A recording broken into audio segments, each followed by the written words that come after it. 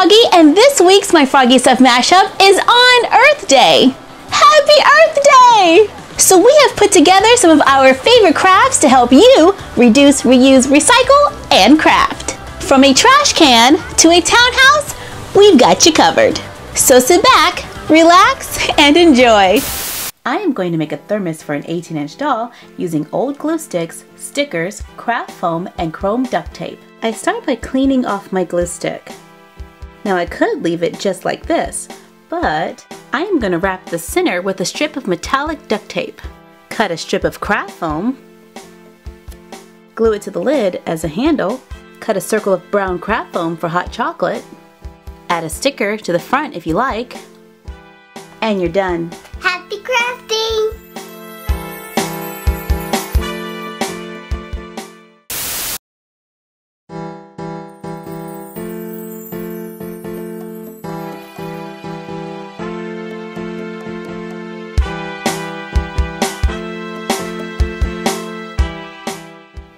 I am going to make some fun things for a doll using some toiletries I found at the dollar store. I take a pump spray bottle and remove all the pieces. I'm just going to take it all apart.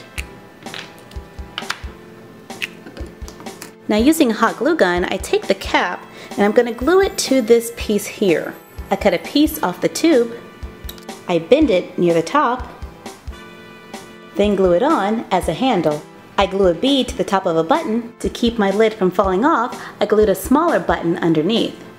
I glue a jewel onto a smaller button and glue it to the base. And now I have a blender. Now I'm going to take the top off of this bottle and pull all the pieces apart. I glue on the top from a spray bottle. I take a toothbrush traveling case, remove the bottom, then I glue it back onto the case. I glue the tops onto the case. I take a Q-tip, cut off the ends, wrap a small section with string, glue it to the top. I cut the loop off of the back of a silver button, glue the loop onto the top. I thread the string through the loop and down the back. I glue buttons and beads to the front and back. And now I have a cute little sewing machine. You can also use a toothbrush traveling case to make a mailbox. Just add some popsicle sticks and a bottle cap. I painted one of my popsicle sticks white and trimmed off the end. I glued the case to the popsicle stick, added a few more cut pieces for detail, stacked and glued bottle caps for height. I glued the popsicle stick to the bottle caps, add some greenery around the base, and cut some red foam for a flag, and you're done. Happy crafting!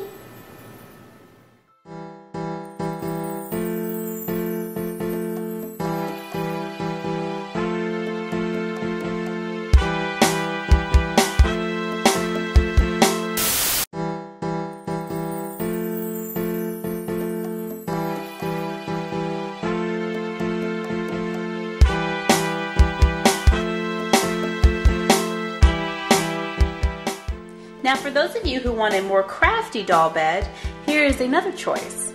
I'm using a cereal box for pencils, extra cardboard, some fancy duct tape, fabric, and some pillow fluff.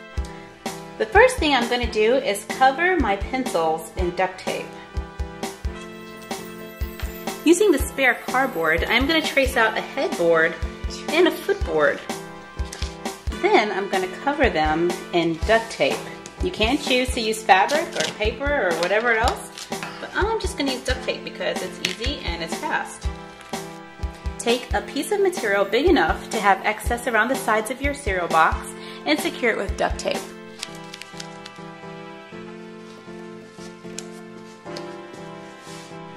After you've gone around 3 sides of the box, stuff the last side with a little bit of pillow fluff, and I'm going to use a spoon to get it all the way to the back, to those hard to reach places.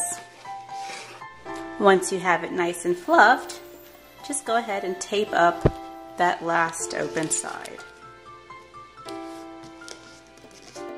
Now we can put it all together. Attach your headboard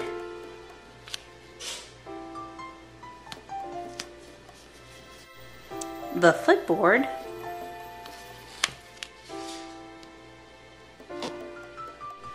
the legs,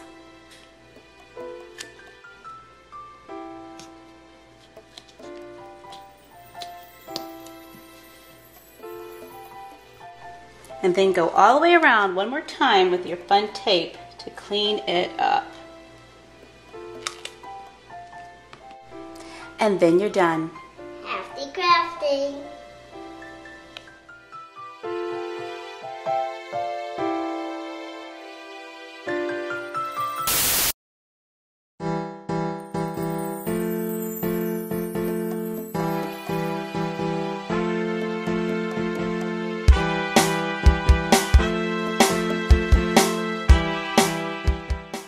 I am going to make a house for a mini doll using old board books.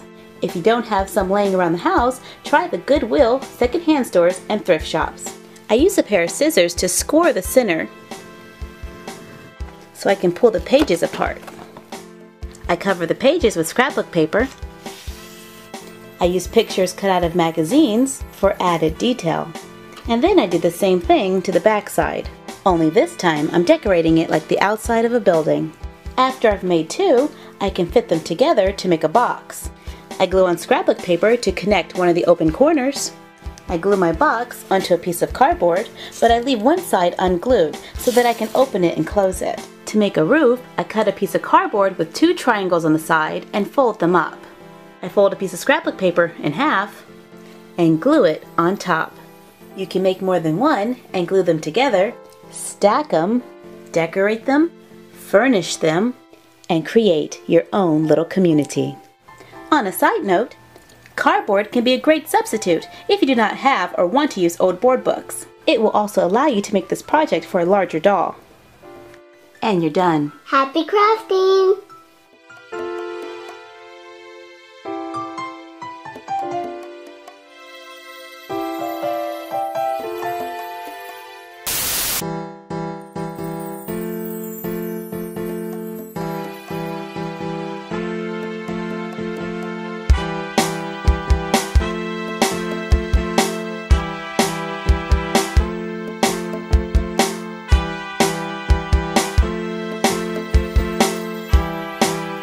I am going to make a trash can for a doll using plastic water bottles, a grocery bag, tape, craft paint, and glue. I start by removing the label from a water bottle. Trim off the top, begin painting the inside with craft paint. For the areas that are hard to reach, I found it a little easier to pour the paint in and then just move the container. Allow it to dry between coats, then continue painting.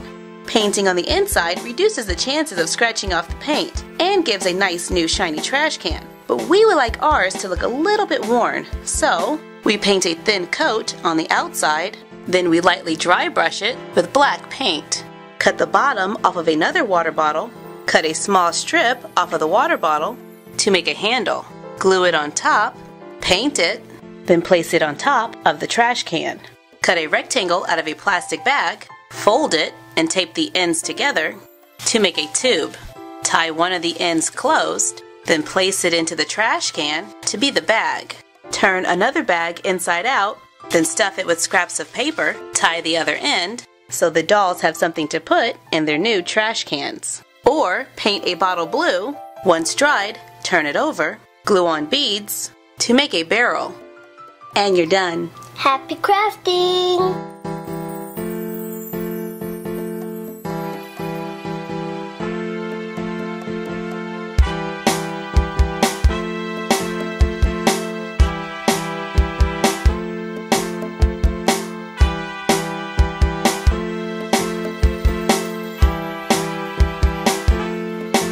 Thank you for joining us for this My Froggy Stuff mashup.